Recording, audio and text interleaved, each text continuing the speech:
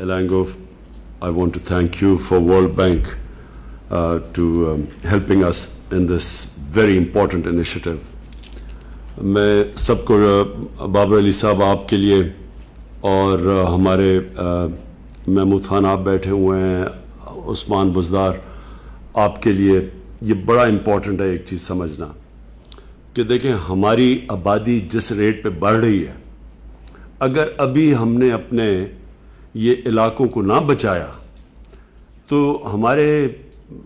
ہماری آنے والی نسلوں میں, ہمارے بچوں میں کسی کو بھی وہ چیزیں نہیں نظر آئیں گی جو میں جب بڑا ہو رہا تھا پاکستان میں, تو جو میں نے چیزیں دیکھی ہوئی ہیں, جس طرح کی پاکستان میں خوبصورتی اللہ نے دی, جس طرح کی ہمارے ناردرن ایریاز, پہاڑی علاقے, زیادہ تر تو لوگوں کو پتہ ہی نہیں ہے بدقسمتی سے ابھی تک کہ اللہ نے اس ملک کو کس طرح کی نعمتیں دی ہیں. اور اس میں جو ورڈ یوز کرتے ہیں ڈائیورسٹی, فرق کتنا زیادہ ہے. یعنی پاکستان میں 12 ایکولوجیکل کلائمیٹک زونز ہیں, 12 زونز ہیں. کوئی دنیا میں ملک میں اس طرح کی ڈائیورسٹی نہیں ہے جو ہمارے ملک میں ہے.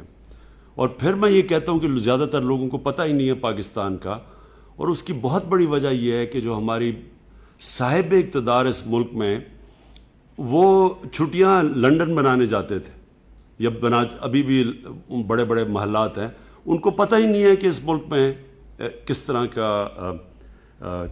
طرح کے مختلف قسم کے علاقوں میں خوبصورتی ہے. ہر علاقے کی اپنی خوبصورتی ہے. جس طرح کی وائلڈ لائف ہے وہ بھی مختلف ہے. آپ اوپر سے ناردرن ایریا سے نیچے چلے جائیں تو یہ جو 15 نیشنل پارکس کا فیصلہ کیا, میرے خیال میں آج ہم نے اپنی آنے والی نسلوں کے لیے ایک بہت بڑا قدم اٹھایا. اب جو مجھے دوسری چیز پسند آئی وہ یہ کہ ہمیں ابھی تک نیشنل پارکس کو ایڈمنسٹر کیسے کرتے ہیں, ان کو کیسے ہم نے چلانا ہے, وہ ابھی تک کسی کو پتہ ہی نہیں ہے. ہم نیشنل پارک ڈکلیئر کر دیتے ہیں, اس میں سارا کچھ, درخت بھی کٹ رہے ہوتے ہیں, جانور بھی جا رہے ہوتے ہیں, تو کسی کو سمجھ ہی نہیں ہے کہ نیشنل پارک کو پرزرو کیسے کرنا ہے. تو یہ جو آپ نے انیشیٹو لیا IUCN سے اور باہر جو سمجھتے ہیں نیشنل پارکس کی پریزرویشن, اور دوسری ایکو ٹورزم, یہ بھی بڑا امپورٹنٹ ہے لوگوں کو سمجھنا کہ ہم نے جو اب ٹورزم کے لیے علاقے کھول رہے ہیں, اور وہ صرف اس لیے بچے ہوئے ہیں کہ وہاں سڑکیں نہیں پہنچی, تو وہ اب KP کے اندر انہوں نے, محمود خان آپ نے جو ٹورزم کے نئے علاقوں کو نوٹیفائی کیا ہوا ہے اور وہ جو زونز میں بنایا ہوا ہے, میری بڑی ریکویسٹ ہے کہ کبھی بھی ان علاقوں کو نہ کھولنا جب تک کہ آپ کے پورے وہ بائی لاز نہ بنے ہوں, جب تک آپ کو پورا نہ پتا ہو کہ جب نیا علاقہ کھلے گا تو اس میں آپ نے کیا چیز الاؤ کرنی ہے, کیا نہیں کرنی. مثلا کئی ایسے میں نے یہاں خود جا کے علاقے دیکھے ہوئے ہیں جدھر آپ کو گاڑیوں کو کبھی جانا ہی نہیں دینا چاہیے. وہاں صرف لوگوں کو گھوڑوں پہ پیدل جانا چاہیے. اس طرح کے علاقے ہیں, وہاں گاڑیاں چلیں گی وہ علاقے تباہ ہو جائیں گے. ہم نے اپنی زندگی کے اندر گلیات کو تباہ ہوتے دیکھا ہے, مری کو تباہ ہوتے دیکھا ہے. بابر علی صاحب کو پتہ ہوگا کہ یہ وقت ایک ایسے تھے کہ یہ بڑے پروٹیکٹڈ, یہاں بڑی یہ مری ایک ایسی جگہ تھی کہ ہر بڑا لاز تھے وہاں, آپ کدھر گھر بنا سکتے ہیں, کدھر نہیں بنا سکتے. یہ اس طرح شروع ہوا تھا اور آہستہ آہستہ فری فال آل ہو گیا. وہاں شارٹیجز ہیں, پانی کی ہیں, بڑے اگلے مسئلے آئیں گے. اور وہ میں دیکھ رہا ہوں کہ اور بھی علاقوں میں اگر, کیونکہ ہم ریگولیٹ نہیں کرتے, بائی لاز نہیں بناتے, ہمیں پتہ نہیں ہے کہ ایکو ٹورزم کیا چیز ہے. یہ نئی چیز اب نکلائی ہے کہ جب آپ ٹورزم کے لیے کوئی کھولیں گے تو اس کی ایکالوجی کو دیکھیں گے, اس کی آپ دیکھیں گے کہ اس میں کوئی اس طرح کی تو ٹورزم نہیں لے کے آ رہا ہے کہ آپ سارے علاقے کو تباہ کر دیں. ہمارے یہ جو مرغلہ ہلز ہیں یہ بھی لوگوں کو نہیں پتہ, اس کے اندر جو بایو ڈائیورسٹی کا نام لیتے ہیں, یا اس طرح کے کتنے مختلف پلانٹس ہیں یہاں, ویجیٹیشن ایسی ہے, یہاں جانور بھی ہیں, لیکن یہ بڑے یونیک ہے مرغلہ میں. اور یہ شکر ہے کہ ہم نے اس کو ابھی نیشنل پارک بنا کے بچایا ہوا ہے. لیکن مجھے ڈر یہ ہے کہ یہ جو KP سائٹ پہ محمود خان, وہاں بڑی تیزی سے ادھر ان پلان ڈیولپمنٹ ہو رہی ہے جو کہ بڑا نقصان پہنچائے گی اس پارک کو. کہنے کا میرا مطلب یہ ہے اللہ نے اس ملک کو نعمتیں دی ہیں، اور جو ہم نے اپنے ملک میں پچھلے 70 سال میں کیا، ہم نے ان نعمتوں کی قدر نہیں کی، اور آہستہ آہستہ ہمارے فارسٹ، ہمارے جنگلات بھی ختم ہوتے گئے. ہم نے جو ہم نے کیا کہہ رہا ہوں ڈیولپمنٹ کی، اس میں بھی کوئی سوچا نہیں. تو جو علاقے میری زندگی میں ہم نے دیکھے تھے پرزرو ہوئے اور خوبصورت علاقے، اور وہاں درخت بھی تھے اور وہ بچے ہوئے تھے، وہ آہستہ آہستہ سارے علاقے تباہ ہو رہے ہیں، کیونکہ ہماری آبادی 3 گنا بڑھ چکی ہے جب سے پاکستان بنا ہے. تو جیسے جیسے آبادی پھیل رہی ہے، ہم ان علاقوں میں جا رہے ہیں اور تباہ کر رہے ہیں جن علاقوں کو ہمیں بچانا چاہیے. تو آج جو یہ ہم نے انیشیٹو لیا ہے 15 نیشنل پارکس کا، مجھے خوشی ہے کہ سارے صوبوں کے اندر یہ پارکس بن رہی ہیں، سارے صوبے پارٹیسپیٹ کر رہے ہیں اس کے اندر. مجھے یہ بھی خوشی ہے کہ اس کے اندر اب ہم گائیڈ لائنز دیں گے یہاں سے پوری طرح کہ کیسے ان نیشنل پارکس کو پرزرو کرنا ہے. جو سب سے امپورٹنٹ چیز یہ ہے کہ جب تک مقامی لوگوں کو فائدہ نہیں ہوتا، وہ نیشنل پارکس بچیں گے نہیں.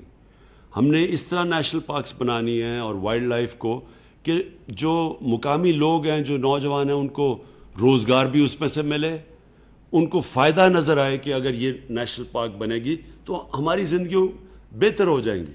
میں آپ کو مثال دیتا ہوں کہ جو پرزرو کیے ہیں چترال کے اندر، میں جا کے جو دیکھے آئی بیکس کو جو انہوں نے پرزرو کیا ہے، وہ صرف اس طرح بچ گئے ہیں. نہیں تو ابھی تک آئی بیکس غلط طریقہ اس سے شکار کر کے ختم کر دینے تھے.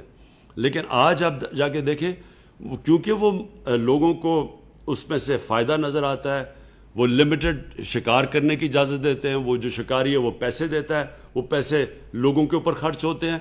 وہ مقامی لوگ ہی آئی بیکس کو بچا رہے ہیں اب، اور وہ آئی بیکس اب یعنی پہلے جتنے تھے اس سے بہت زیادہ بڑھ گئے ہیں. اسی طرح سنو لیپرڈ ہے، وہ دنیا دیکھنے آنا چاہتی ہے. پاکستان وہ چند دنیا میں ملک ہے جدھر سنو لیپرڈ ہے ابھی بھی. اس کو بھی بچانے کے لیے ہمیں پورا پلان کرنا پڑے گا. اور بھی ہمارا جو مارکو پولو شیپ ہے، وہ بھی دنیا میں چند ملکوں کے اندر ہے.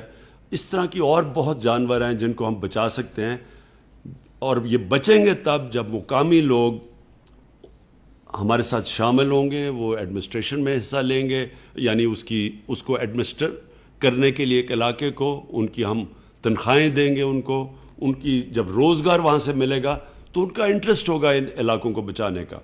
اور آخر میں یہ جو ایکو ٹورزم ہے، ہم یہ اب جب پھر سے میں ریپیٹ کرتا ہوں، جو نئے علاقے ہم کھول رہے ہیں، محمود خان آپ کے کے پی کے اندر جو نئے آپ علاقے کھول رہے ہیں، ان کے لیے پہلے کھولنے سے پہلے ضرور آپ کے پاس بائی لاز ہونے چاہیے. اور یہ جو ایکو ٹورزم کے جو امین آپ کا کام ہونا چاہیے کہ جو آپ نے دنیا کو کہا ہوا کہ مثلا امریکہ میں نیشنل پارکس کی بڑی زبردست ایڈمنسٹریشن ہوتی ہے، آپ نے ان سے پوری انفارمیشن لینی ہے. وہ کیسے ہم اپلائی کریں گے، کس طرح کی ہمیں وسائل چاہیے، اور جو بھی وسائل ہوں ہمیں خرچ کرنے چاہیے یہاں، کیونکہ وہ اس سے بہت زیادہ پاکستان کو فائدہ ہوگا. جو فائنل چیز وہ یہ کہ ہمیں یہ جو گلوبل وارمنگ ہے اور کلائمیٹ چینج ہے، وہ پاکستان میں ایک بہت بڑا خطرہ ہے ہمیں اس چیز سے. اور ہمیں اس لیے خطرہ ہے کہ ہمارا جو پانی آتا ہے دریاؤں میں، وہ آتا ہے گلیشیئر سے، اور جیسے جیسے موسم گرم ہوگا یہ پانی کم ہوتا جائے گا. اس لیے ضرورت ہے، ایک تو ہم جو 10 بلین 10 ارب درخت اگا رہے ہیں، ایک تو وہ اس کو کاؤنٹر کرے گا. لیکن دوسری چیز یہ جو ہم گرین ایریاز اپنے جو پارکس پرزرو کریں گے، یہ بہت بڑا ایک پارٹ پلے کرے گا فیوچر کے لیے اور ہماری آنے والی نسلوں کے لیے. تو میں پھر سے امین آپ کو مبارک دیتا ہوں، اور یہ ساری گورنمنٹس کو، صوبائی گورنمنٹس کو، میں سب کو ریکویسٹ کرتا ہوں کہ اس کے اوپر آپ کو سیریسلی لینا پڑے گا ان کو بچانے کے لیے. اب تک کسی بھی گورنمنٹ نے، ہماری کسی گورنمنٹ نے اس کو ایک پرائرٹی نہیں سمجھا. کسی نے اس کو یہ نہیں سمجھا یہ کتنا ضرورت ہے ہماری اپنی گرین ایریاز، اپنی پارکس کو پرزرو کرنے کے لیے. اور یہ ٹائم ہے پرزرو کرنے کے لیے. اور میں آپ سب کے لیے، عثمان آپ بھی ہیں سی ایم کے پی پنجاب، میں آپ کو یہ کہنا چاہتا ہوں، مجھے اے جے کے سے بھی بیٹھے ہوئے ہیں، سب کے لیے کہ دیکھیں شہروں کے لیے میں نے پورا زور لگا رہا ہوں آپ کے ماسٹر پلانز بنائیں اپنے شہروں کے لیے. ابھی تک ہمارے شہروں کے ماسٹر پلانز ہی نہیں ہیں اور یہ آؤٹ ڈیٹ ہو چکے ہیں. ہمارے شہر تباہ ہو رہے ہیں. کوئی ٹاؤن پلاننگ تو تب ہوگی جب شہر کے ماسٹر پلان ہو گئے. ماسٹر پلانز ہی نہیں ہیں تو کیا یہی نہیں پتا شہر پھیلتے جا رہے ہیں. نہ ہم وہاں ان کو سیوریج دے سکتے ہیں لوگوں کو. جو ہماری لائنز ہیں بجلی گیس وغیرہ ویسٹ ڈسپوزل وہ اتنے شہر پھیلتے جا رہے ہیں کہ ہم کبھی بھی ان کو صاف نہیں رکھ سکیں گے. تو جب پہلی سٹیپ ہے ماسٹر پلان بنانا, نیکسٹ سٹیپ ہے ٹاؤن پلاننگ کرنا, اور اس کے اندر آ جائے گی ساری جو ہم لوگوں کو پانی دینا چاہتے ہیں شہروں میں اور امیونٹیز دینا چاہتے ہیں. یہ بھی اسی کا حصہ ہے.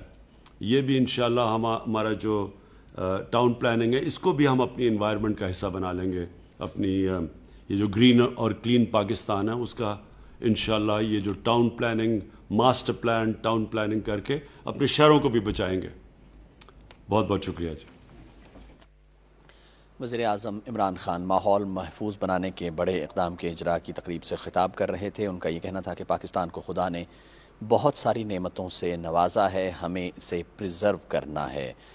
وزیر اعظم عمران خان کا یہ بھی کہنا تھا کہ منصوبے کے تحت قدرتی ماحول کے تحفظ کے ساتھ ساتھ نوجوانوں کے لیے روزگار کے مواقع بھی پیدا ہوں گے. ناظرین آپ کو بتا دیں کہ وزیر اعظم نے 7,300 مربع کلومیٹر پر مشتمل 15 نیشنل پارکس کے قیام کا اعلان کیا ہے.